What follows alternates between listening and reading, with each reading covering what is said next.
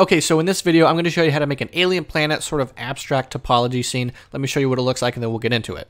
So this is what we're making right here. We got some lights going on, some interesting shading. If you make this, feel free to send it to me on Instagram. I'm going to link this in the description. You can follow me and see a lot of my other work.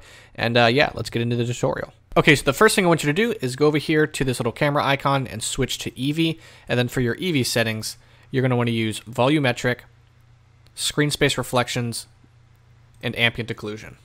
All right, now Shift A, and we're going to go over here, add a plane, then hit S8 to scale it all the way up.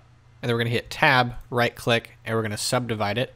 Go down here to this dialog box and type in 100. All right, now let's add some displacement. We'll go to the modifiers, add a subdivision surface, and we'll add a displace. Click New, this little icon here to go to the textures.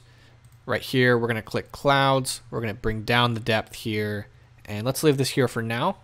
Let's go back to the modifiers, and let's just bring down the strength quite a bit to right about 0.2. Let's go back to the texture, and let's change the size to right about that.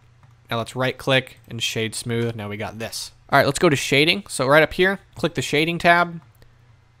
Make sure you have the latest build. Just for a side note there, a lot of people will watch my tutorials and things will go wrong. That's because I have a newer build with fixed problems. So make sure you have the latest build before you follow the tutorial.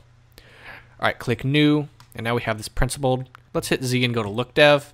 And then right up here in shading, I'm going to bring the background down so that it's all black and we can kind of see what's going on. All right, so let's add a color ramp. Right here, plug the color to the color. Let's add a noise texture. Plug the color into the factor. And then now you can kind of see it affecting our area here, kind of swirling around our thing. Let's add some color. So select the black here, bring up and give it sort of a purple, a deep purple, and then we'll give this a bright orange right about there. And then let's just bring it, and then let's just bring in the color ramp so we can make these changes a little bit more extreme. And then hit the plus sign to add another one. And let's make it red, vibrant red. And then let's bring these in quite a bit more to make this extreme. All right, now let's go into the bump. So let's add a bump node. Right here, plug in the normal, and then plug the noise into the height.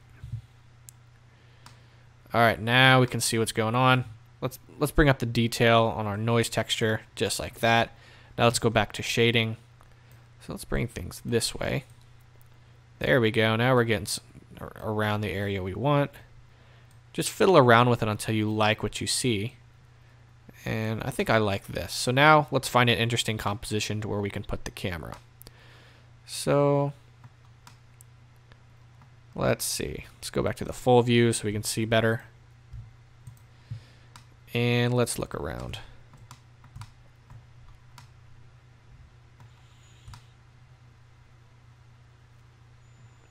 Let's pick right here. So Shift A, get the camera, Control Alt 0, snap the camera to view, and then let's bring it out a little bit. You're gonna hit G to just sort of move it around. And yeah. All right, now click your camera, go down here to this camera icon, and let's make our lens a bit wider. So on focal length, just bring it out. Kind of simulates a much wider lens for those of you who do photography. And then we'll hit R twice, sort of bring it down, kind of like that. Just move it around to how you like your composition. All right, let's go grab an HDRI from HDRI Haven. I'm going to link this in the description, and let's get a sky. All right, so let's click on skies here, and let's go ahead and let's pick Cape Hill. Go down here and click the 4K. All right, now let's import that. So click this little world icon on the color, click that, environment texture, and then open and navigate to where you saved it. All right, hit Z and go to rendered view. Let's see how that looks. This is the HDRI. Let's give it a strength of 2, and now we need to add some volume. So let's get our volume object, so Shift A, and let's get a cube. And then we'll just scale it till it fills up the scene just like that. And then we need to scale a little bit more to pass up our camera. So right around there. That looks pretty good. Now make sure your box is selected. Let's go over to the shaders and add a principled volume. So right here, principled volume. Now, it's not working correctly. It's just a black box. I don't know why Blender doesn't have this by default. So go to your shading. Right here, the principled volume is plugged into the surface. It needs to be plugged into the volume tab. And so if you go back, now you can see it affecting it, but it looks really, really bad. Let's bring our density to 0.2 for now. So that's our density. Now we need to go to emission strength.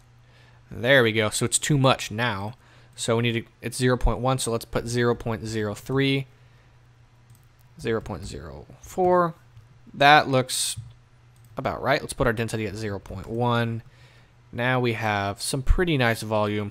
We're going to play around with it a little bit more, but let's add our lights. As you can see in my render, I added a light here, here, here, and here, just to add some interest and make it a little bit more alien looking. So let's go ahead and add a point light. So now we got our point light. You can see it over there. Click here to move it. And let's just bring it, let's see, right about there is pretty good. And let's give it a purple color. And now let's duplicate this. Maybe put it right there if we can see it. All right, let's move it this direction. Right there looks pretty good. And we're going to make this an orange color. That looks pretty good. So right now, I don't like the lack of contrast in this scene. So we're going to go over to the color management. Right here in your Eevee settings, color management, switch to very high contrast, and then bring down that gamma. So we can get some good contrast, but we don't lose all of our volume back here in the back. And I'm going to bring my camera up just a little bit.